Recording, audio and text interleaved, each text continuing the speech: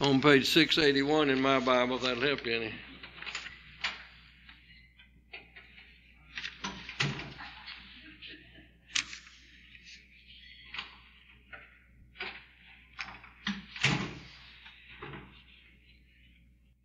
We studied the first two chapters, and we want to finish this tonight. And these are great parting words of the great Apostle Paul. He wrote half the New Testament, but the urgency of these last two chapters show that he knew the time of his departure was at hand, that his life would soon come to an end, that Nero would put him to death, not because he was a criminal, but because he was a Christian. He often calls himself the prisoner of the Lord Jesus Christ, meaning he wouldn't have been in prison were it not for his relationship with Christ. But instead of complaining about it, he said, but the word of God is not bound, 2 Timothy 2:9. And in 2 Thessalonians 3:1, he said, brethren, pray that the word of God might run and have free course. For it's what they do with me is not important. He wanted the word of God, of which he wrote much of the inspired books, that it would be well known and circulated. So really, when you're dealing with the end of a great Christian's life, and he knows the urgency of his soon departure, it really becomes even richer material. Many years ago, and I can't remember exactly the name of the book, but I was in the library at Abilene preparing some radio sermons that I was doing for the first time. I was about 19 and a half years old, and I had about 7 Sundays in a row in Mineral Wells to preach on the radio, and it scared me about half to death. And so I'd go up there on Saturdays and do some work and write it out and read it when it came time for that 15 or 30-minute program, whatever it was. But I read a book where they interviewed great gospel preachers just before they died, the last words of some of the best-known gospel preachers of the 100 years prior to that. And it was really, really interesting what some of those men said. It was very touching, in fact. And nearly every one of them had the hope of eternal life, but their love for the Lord and how good that he had been to them, and the hope of heaven, those kind of things that really were what great men would say when they come to die. Then I was privileged when in a meeting in Lexington, Kentucky, to go to the most beautiful cemetery I've ever seen.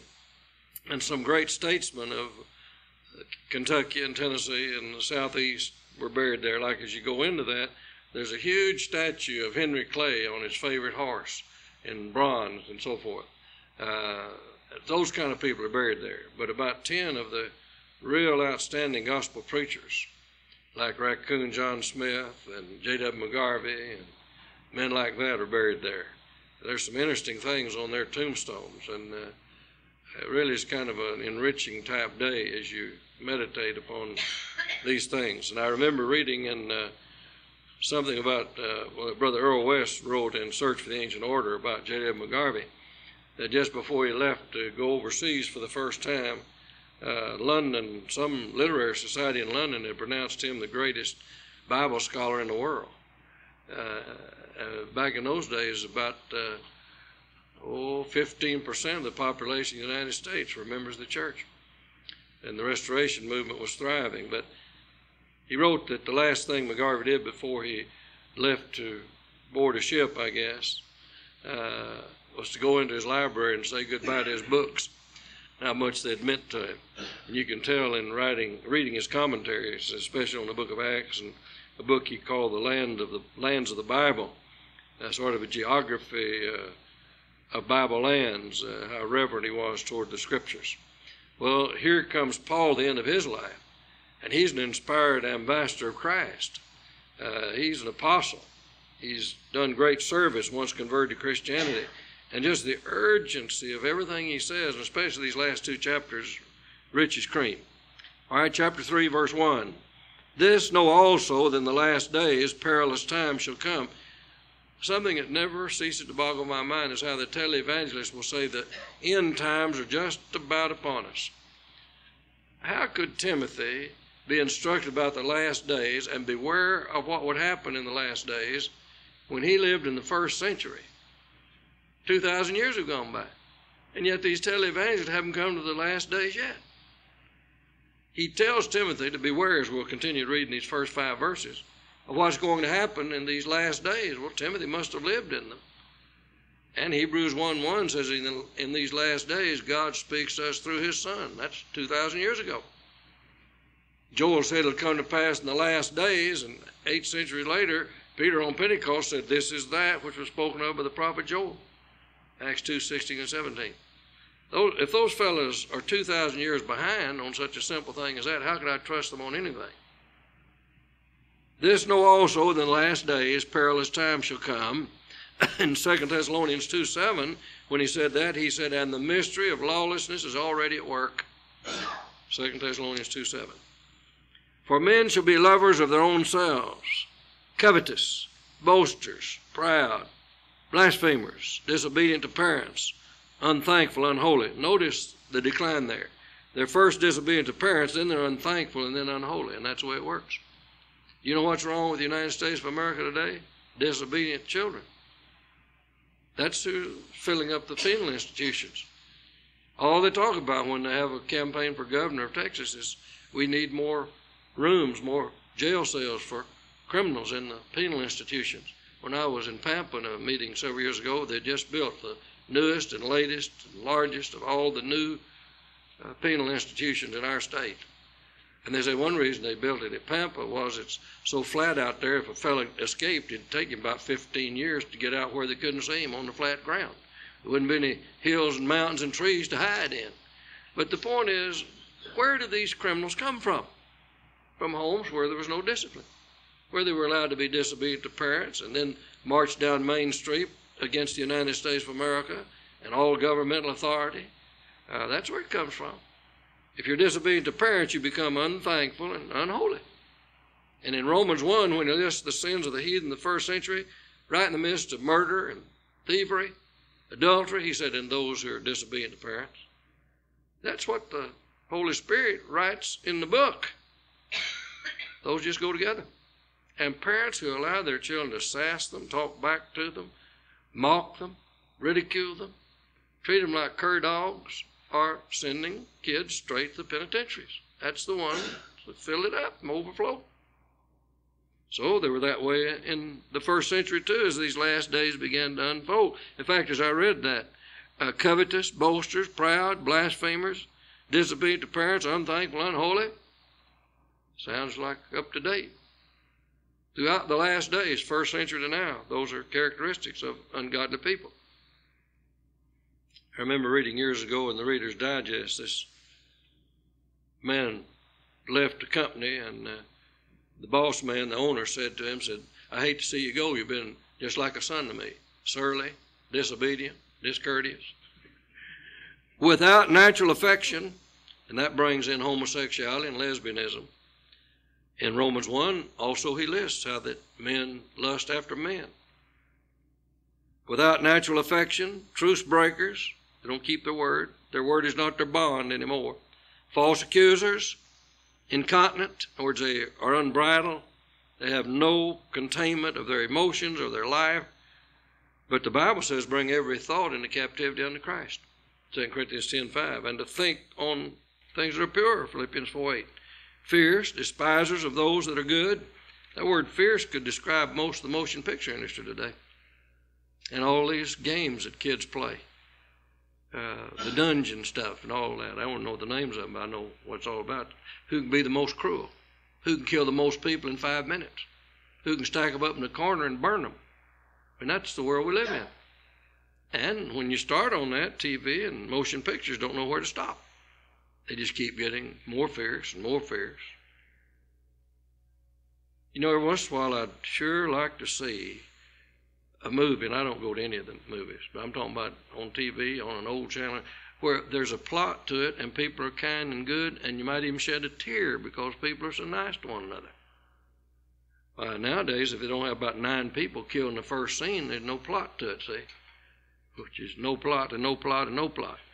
Despisers of those that are good, that's another trait. The people who are doing good and being what they ought to be are made fun of, laughed at, called a bunch of oddballs.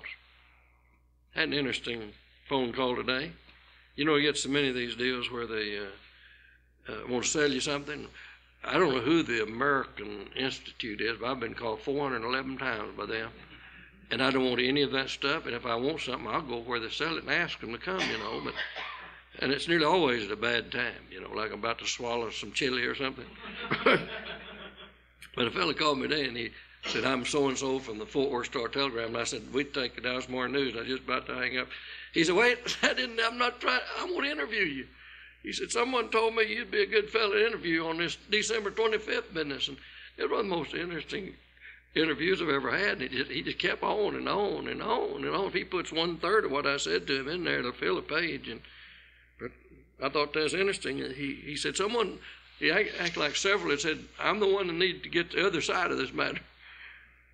I thought that's interesting. But today we live in a time when, what? Well, you'd be amazed at how he really was very cooperative.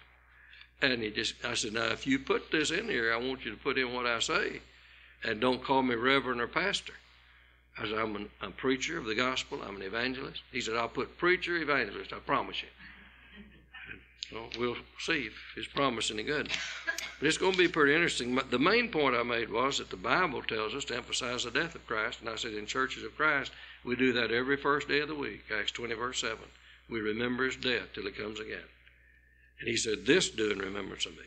The world emphasizes birth for Roman Catholic sake and for merchant sake, but the Bible emphasizes death. And the gospel is the story of the death, burial, and resurrection of Christ. 1 Corinthians 15, 1-4. And there are 365 days in a year, and we ought to give all the time. We ought to be givers all the time. And not give because they gave, because I gave, because they gave. Anyway, it was pretty interesting. I could tell he was interested, if nothing else. He said, it's a little bit different from some of the other things I've heard. So no wonder they told me to call you. Traitors, heady, high-minded, trust in the Lord with all thine heart, lean not to thine own understanding. Proverbs 3:5. Lovers of pleasure more than lovers of God. If you'll read Numbers chapters 15, 16, and 17, you'll read about high-handed sin. Presumptuous sin, Psalm 19, verse 13. Sin, you sin on purpose. You're high-handed about it. You're arrogant about it. You think it's funny. Sounds like our world today. And what nearly all motion pictures and TV programs are designed to emphasize. Lovers of pleasure more than lovers of God. Johnny, talking about high-handed sins, you get the same thing in Hebrews 10:26, where it says, we sin deliberately after receiving knowledge of the truth, there's no longer one to sacrifice for sin. That's what high-handed sin is. You know it's wrong, but you just go and do it. Hebrews 10:26-31 is the best paragraph I know in the New Testament on that. Because he finishes by saying it's a fearful thing to fall into the hands of a living God. Hebrews 12:28 and 29, we'd always serve God with reverence and godly fear, for our God is a consuming fire. That's a great commentary. Hebrews 10:26-31, really. Years ago, an aunt of mine, that's probably my favorite kinfolk of all time, wrote me a letter, and she said, would you please answer for me what the psalmist meant in Psalm 19? Keep back thy servant from presumptuous sin. Let me not be guilty of the great transgression. I'd never thought of that exact point, and I began to study it. Well, I'm sure the great transgression was the sin of Adam and Eve that introduced sin and death into the world. And it was a presumptuous sin. They knew better. God had spoken clearly. But they presumed that he didn't know what he's talking about, and they listened to the devil. And so sin and death entered the world, Romans 5:12. And so I wrote back, and then I wrote an article on Psalm 19. And I believe one of our biggest problems today is they don't like to retain God in their knowledge. They sin willfully. You remember in Malachi, they'd been home 100 years from captivity, and now they're worse shape than they were before they went into bondage. And they were saying about worship, it is a wearisome, tedious, boring thing. And he said, do you notice the sacrifices you're offering to God? They violate everything in the Levitical code. They're sick and lame. He said, won't you give that to the governor of Persia and see what he thinks about it? They knew exactly what they were forbidden to do and what they were supposed to do. So that's high-handed sin, just like in the New Testament, Hebrews 10. So when he comes to the end of Hebrews 10, he said, we're not of those that draw back to perdition, but of those who believe unto the saving of the soul. So turning back to perdition and presumptuous sin and high-handed sin, all about the same thing. And then in Amos 5:12, he speaks of their mighty sins. I wrote an article years ago that appeared first in the Gospel Advocate out of Tennessee when Brother Guy Wood was editor, and it was a good paper. I call it Sin in 4 Dimensions. And I brought in all these kind of passages. Having a form of godliness, but denying the power thereof, from such turn away. How could Timothy turn away from these things would happen in the last days unless he is living in the last days? The first 5 verses of 2 Timothy 3 ruin the televangelist argument about the last days are about to be upon us, which is a part of their premillennial heresy. So he was to turn away from these things that happened in the last days, but he lived in the first century. So they must have existed in the first century. For of this sort are they which creep into houses and lead captive silly women. I didn't say that. That's what the Scripture said. I've seen a few silly women and 2 or 3 silly old men. But anyway, and lead captive silly women, laden with sins, led away with divers lusts. It's very easy to lead some people astray. I'm not paralleling these 2 points. But how could these con artists ever talk people into some of the schemes, $3,000 or $4,000 or $5,000 worth, where they just rob these elderly people? How could people not see the scam coming? It's this old song of you can't get something for nothing, but somehow somebody convinces these people, usually on the parking lot of a bank, that you're going to get something for nothing. I think down deep that was built in. They want more. They're greedy. That's right. Swallow it up. And isn't it a shame that there'd be crooks that would prey on older people whose minds may not be as sharp? I'm probably the only 70-year-old person that's just smarter and smarter every day. I can't remember my name, but I'm almost sure that's true. Yeah. Let me tell you what them people are trying to do now. They're trying to put air conditioning in hell. That's right, exactly right. They got these people food. Yeah. I think they sell asbestos suits and air conditioning at the same time. I only bought 2 of them, so don't jump on me. Led away with divers lusts, ever learning and never able to come to the knowledge of the truth. And that does really define a lot of people there. Ever learning, never able to come to knowledge of the truth. Because instead of seeking truth, they're listening to guys like old Benny Hinn. I wonder how anybody couldn't see through that. A man that has that kind of a permanent on his hair. So something, and I'm not envious. I could shine my head as well as anybody. Never able to come to a knowledge of the truth. And the more flamboyant it is, and the more spotlights they have, and the more technicolor. I was in the Kansas City area in a meeting in Independence, Missouri, across from Kansas City, several years ago, and I noticed in the Sunday paper on the front page of the Kansas City Star, I believe is the name of it, one of the leading newspapers in America, the leading one along with St. Louis Post-Dispatch in the Midwest, had a front page picture of old Benny Hinn under the spotlight, and I'm telling you, they dressed him down. They called him a charlatan, a fake, a bogus fella, and all the pseudo miracles that didn't happen. And you talk about strong, you'd think a gospel preacher wrote that article. The next day, as I went out to the airport to get on the plane to come to Dallas, who was there but old Benny Hinn, with 2 big old, looked like professional tackles as his bodyguards. And they sat on the front seat of the first class, but I thought the gall of a fellow like that, he probably had $80,000 in his satchel. That's about what many of them take for a one-night stand sometimes. But I thought, how does he live with himself? He knows that's not right. It's like, how does the Pope go to bed at night knowing he's not infallible, and yet everybody calls him that? That'd be miserable to crawl in bed there by yourself and realize you're the biggest fake in the world. How do you get that infallibility? 533 bishops and cardinals in Rome in 1870. 1870. All of them admittedly fallible men voted infallibility upon another man. How could that be? It can't be. Why can't they see that? 233 left Rome lest they have to vote on it. They knew it was absurd. But it's just been since 1870 that he was called infallible. And he knows he's not infallible. Ever learning, never able to come to the knowledge of the truth. Now, as Jannes and Jambres withstood Moses, now we know who those Pharaoh's magicians were. We know their names. I have to come right here to find their names. Jannes and Jambres withstood Moses, so do these also resist the truth. Men of corrupt minds reprobate concerning the faith. But you remember, after about the third try at duplicating the plagues and the miraculous effort of Moses, they gave up. Admitted they couldn't duplicate it. There could be some sleight of hand artistry on certain things. When it came to the genuine article, they bowed out.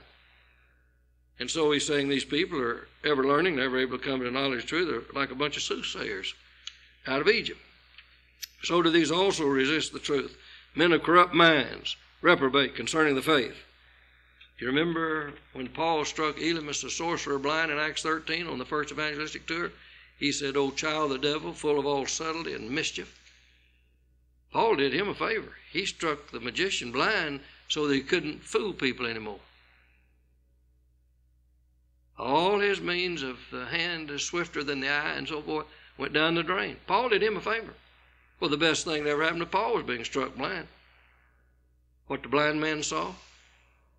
Saul of Tarsus saw some things when he was blind he'd never seen before. Number one, he was wrong. Number two, Christ was what he claimed to be. Number three, the religion of his fathers wouldn't do anymore.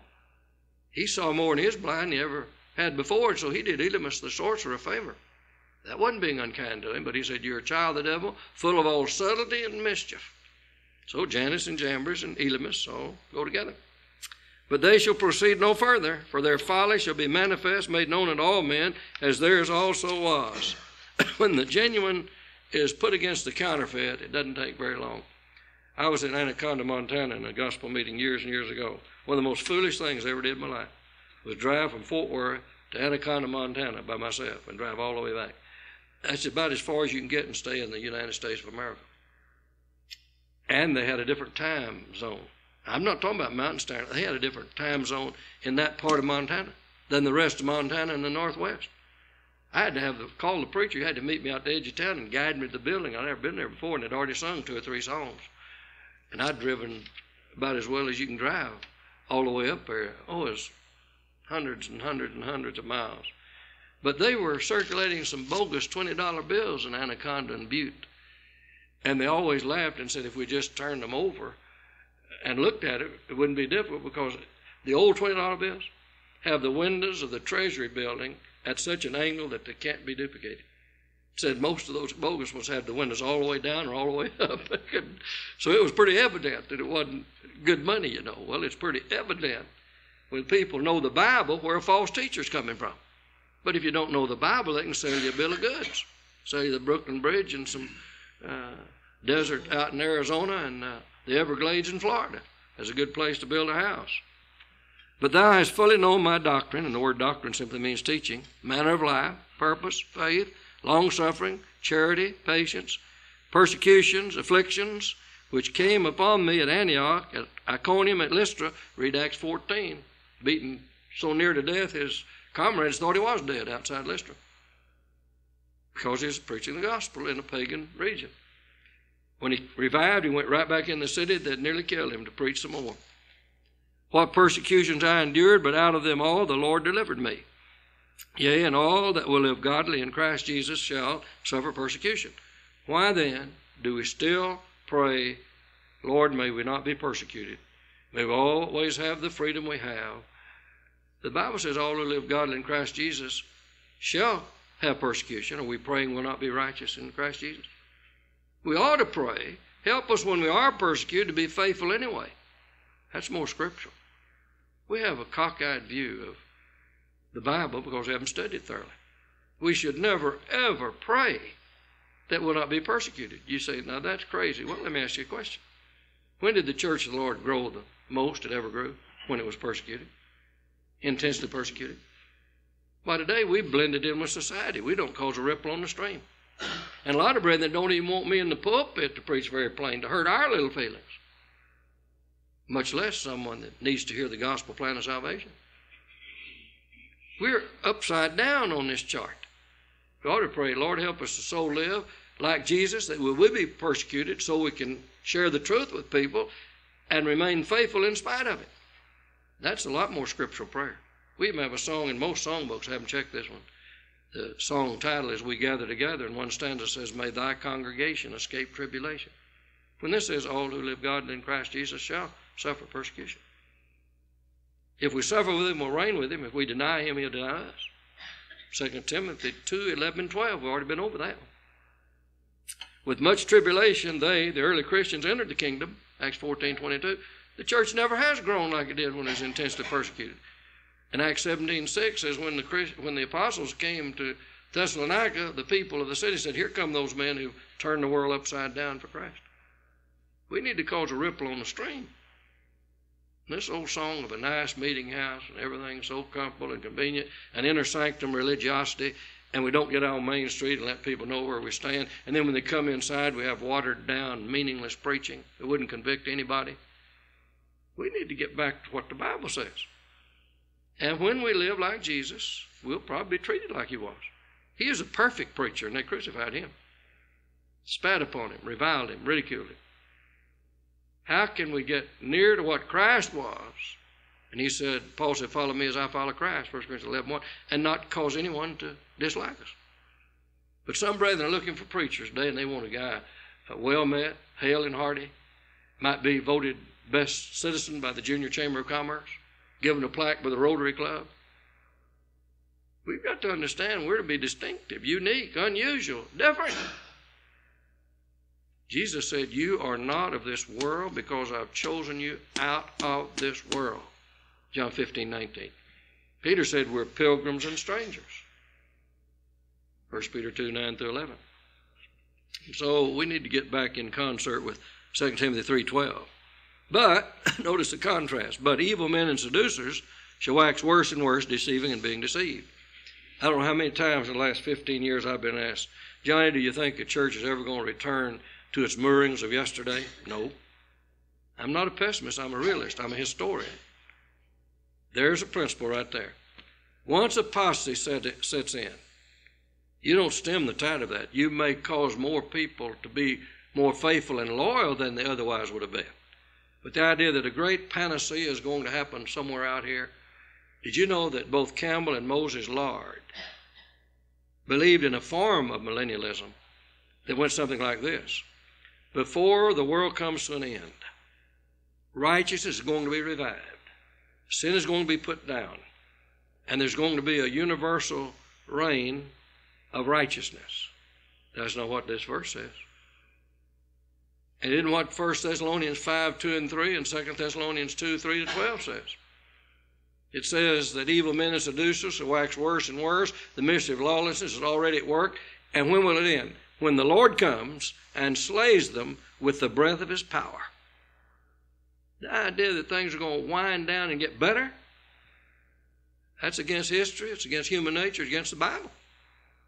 Now what we must do is be challenged to reach out in the world and draw people heading in the wrong direction into the ecclesia of Christ. So they'll be faithful when the end comes and the Lord comes. The Bible does not teach anywhere that just before Jesus comes there's going to be universal righteousness. It teaches no such thing. Evil men and seducers shall wax worse and worse, deceiving and being deceived. I sometimes dream and even pray for and think about, now whether I should or not is another matter, but that surely sanity is going to return to the United States of America. And the good old innocent, honest, law-abiding, God-fearing, people-caring atmosphere will be once more in our midst. But as I honestly look out there, it's getting worse. I haven't seen it get better. Human nature is just against that. Take the Restoration movement. Once they quit saying we speak where the Bible speaks and are silent where the Bible is silent, look what happened. J.W. McGarvey, for instance, and I've studied about him and read about him, been in that area a lot where he lived. After he died, and he was one of those who took a strong stand against the Missionary Society and instrumental music and worship, when they buried him in Lexington, Kentucky, at the funeral service in the church building there, his own daughters had instrumental music played at his funeral, and later kind of mocked and made fun of his old fogey stand. That's his own family. Everybody in the New Testament church knew where he stood. He wrote it. He spoke it. He taught it. And then even his own people at his own funeral did him a grave disservice. It's one of the saddest things that I believe I've ever read. So I think we're whistling past the graveyard if we think all of a sudden we're going to wake up and everything's a whole lot better worldwide. Another thing that compounds it is, for the first time in years and years and decades, if someone in Timbuktu, and there is such a place, I saw a sign at the Nairobi airport as we were about to board the plane in Nairobi. I saw a sign at the end of the tarmac that said Timbuktu, 1,100 miles. Well, I thought Nairobi was about the jumping off place, but there is such a place. But if something happens there in the morning, 20 seconds later, the whole world will know about it. Used to, it took a year and a half. And then it wasn't a full report, and then it was old news. So the devil is shrewd and sharp. Evil men and seducers shall wax worse and worse, deceiving and being deceived. But continue thou in the things which thou hast learned and hast been assured of, knowing of whom thou hast learned them. In other words, whatever happens to the world, here's what you do. And thus my lesson tonight is not a lesson of doom and gloom. Whatever the world chooses to do, I can't control that. I can convert some people out of the world into Christ. But I can't change the world. The devil, the prince of the air, of this world, if you please, Ephesians 2, is in charge of so many people. Not that he should be, but that's what people submit to. But regardless, he says, but continue thou in the things which thou hast learned. You and I can be faithful if no one else is. One of our problems today is we can't stand not being popular. Or in the mainstream, or having someone point their finger and say, you're odd, you're weird, you're strange. And that from a child thou hast known the Holy Scriptures, which are able to make thee wise unto salvation through faith which is in Christ Jesus. Here's that oasis in the desert of sorrow and sin, the Holy Scriptures. And he had a mother and a grandmother, as we studied about 2 Timothy 1:5 Sunday, that taught him from childhood the Holy Scriptures, which can counteract the world and cause Timothy to grow in the grace and knowledge of the Lord instead of be overwhelmed by carnality, which are able to make thee wise unto salvation through faith which is in Christ Jesus. Every once in a while, it's been about 5 years since I've read this. This is one of the most thought-provoking little poems, and you've heard it before, but I haven't heard it in a long time and I haven't read it in years. Every parent, every grandparent ought to think about this. I took a piece of plastic clay and idly fashioned it one day, and as my fingers pressed it still, it bent and yielded to my will. I came again when days were past, the bit of clay was hard at last. The form I gave it still it bore, but I could change that form no more. Then I took a piece of living clay and gently formed it day by day, and molded with my power and art a young child's soft and yielding heart. I came again when years were gone. It was a man I looked upon. He still that early impress bore, and I could change it nevermore. What if Timothy hadn't had a mother and a grandmother like he had? What if Paul hadn't ended his life when he did? We'd be devoid of one of the finest young Christian men in the history of the world, built into the accolades of the Bible. Paul said, I have no other man just like him. He cares not for the things of himself, but for the kingdom of God. Somebody must have built into him a fervor for truth, a zeal for righteousness, and molded and shaped Paul's son in the gospel. Paul was grateful, and Timothy was grateful. We need those kind of builders that take seriously what they're doing, and that from a child thou hast known the Holy Scriptures, which are able to make thee wise unto salvation through faith which is in Christ Jesus. When I come to die, I really cannot be responsible fully for what 4 children we brought into the world would be like. But if, when they were under our jurisdiction in our home, when we had control, if you please, we taught, as this poem said, we fashioned a vessel of honor for God.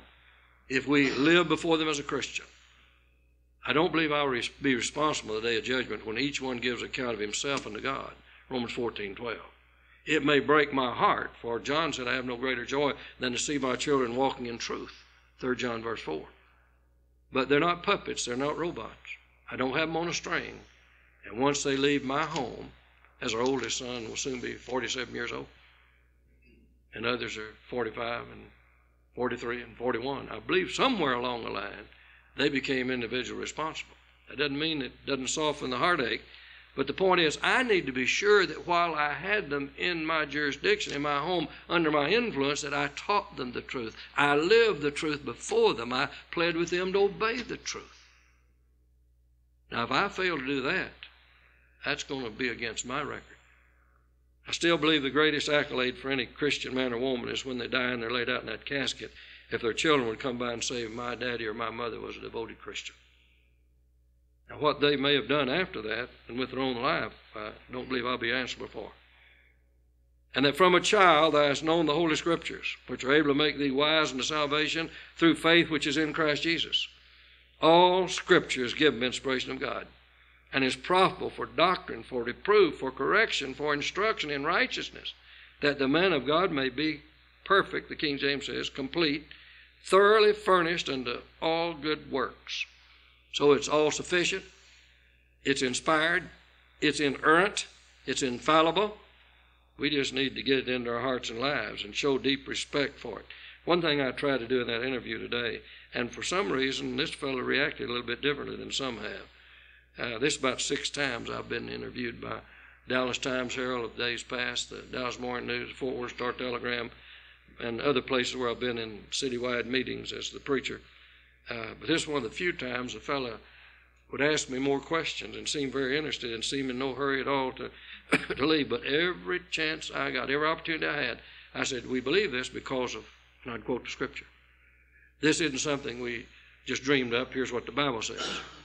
I hope, if nothing else, whether he prints it right or prints it all or part of it, I hope above all else, I made an impact upon that one man's life for scriptural authority. All Scripture will make you complete. And from a child, Timothy, you've known the Holy Scriptures. That's our job. That's our task. We bring children in the world. Do we get the Word of God to them? I'll be forever grateful to my mother and father, who didn't have near the opportunities I had that they gave me from their background, who studied their Bible, prayed, attended every time the doors opened. We attended every gospel meeting within 30 miles of our house. I don't care if we had 10 in the summer. We was over at least once. Don't know how many old bald-headed preachers we had in our home, too, and they ate my chicken up to where the only piece I know is the wing. I'm sort of addicted to the wing. That's the only taste I ever developed. But my point is they gave me every opportunity to want to be a preacher, to be a faithful Christian, to study the Bible, to serve God. And if I fail, it's not their problem. It's not their fault. I'll be forever indebted to them. They believe these verses. That the man of God may be complete, furnished completely unto every good work. I charge thee therefore, notice therefore, that's the key word. That's the hinge word that ties what's preceded with what follows. Based on what I've just told you, Timothy, I charge you before God and the Lord Jesus Christ, who shall judge the quick, that is, the living and the dead, at his appearing in his kingdom, preach the word. Be instant in season, out of season, reprove, rebuke, exhort, with all longsuffering and doctrine. There's what a gospel preacher does. He tells the truth. He is insistent, instant, always zealous, when it's convenient, when it isn't, when people like it and when they don't. To reprove, to rebuke, to exhort, with all longsuffering and doctrine. Reprove and rebuke would be what men would call negative, and exhort is what we should call positive. And the Lord doesn't make that distinction. He just says, do all those. I don't know how many times in the last 20 years I've heard brethren say something I never heard before that. I just don't like negative preaching. Isn't that strange? That's a negative statement. I don't like negative preaching. They're negative about negative preaching. Don't be negative. It's hard for them to be negative about me not being negative. Strange. You're judgmental. Well, they had to be judgmental to call me judgmental. Why can't people see that? It looks like it wouldn't take a genius to figure that one out. But if the Bible says, reprove, rebuke, exhort, that's what we're commanded to do. Let the Lord decide if that's negative or positive. Let's just obey what the Bible says. Jeremiah, I put my words in your mouth, therefore tear down, destroy, and plant and build. First 2 are negative, next 2 are positive. You have to get the debris out of the way before you can put the foundation of truth. When you're planting a garden, you got the rocks and the stumps and the Johnson grass up before the good seed can be planted and bring forth. We understand this negative, positive. And I'll say it again. We couldn't get off the parking lot tonight if at least wasn't post on the battery wasn't negative.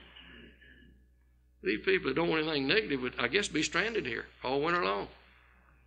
For the time will come when they will not who? Brethren, he's talking to Timothy working with the church in Ephesus.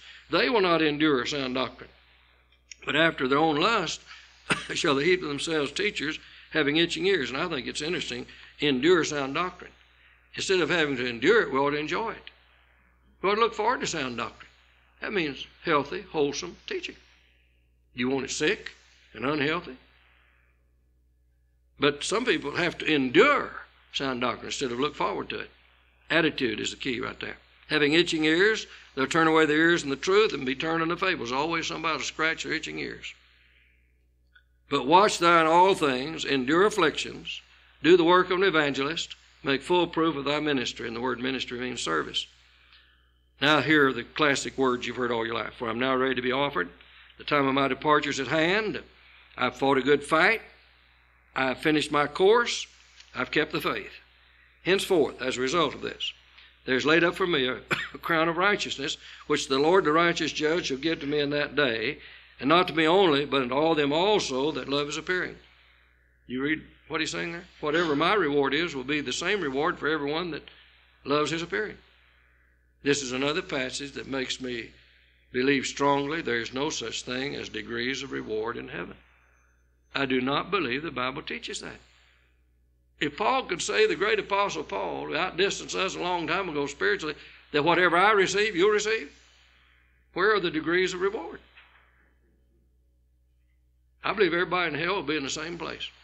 I believe everybody in heaven will be in the same place. You won't have a more golden mansion or a golden street than I, and vice versa. If we make it, we'll be there. We'll be where in heaven. If we don't, we'll be in hell.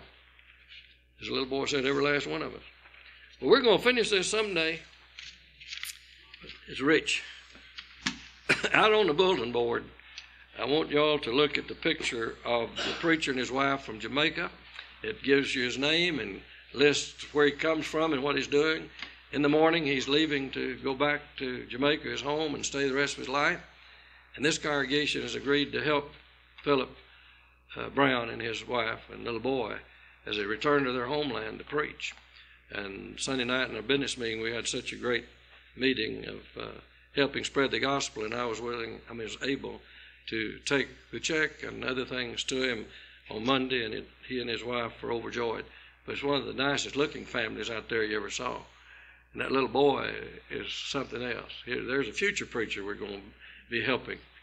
So look at that. It has his address down there and his picture and his write-up about him. I think you'll appreciate that we're having fellowship with him in the gospel.